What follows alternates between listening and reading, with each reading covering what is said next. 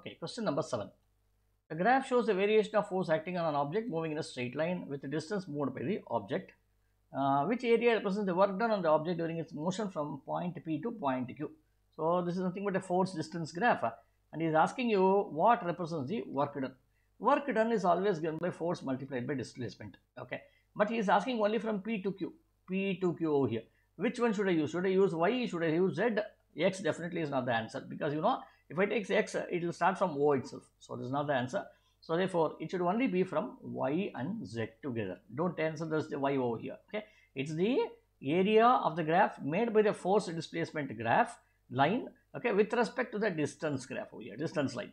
So therefore, Y plus Z should be the answer. So Y plus Z, where is it? It's here. Answer is C. Okay.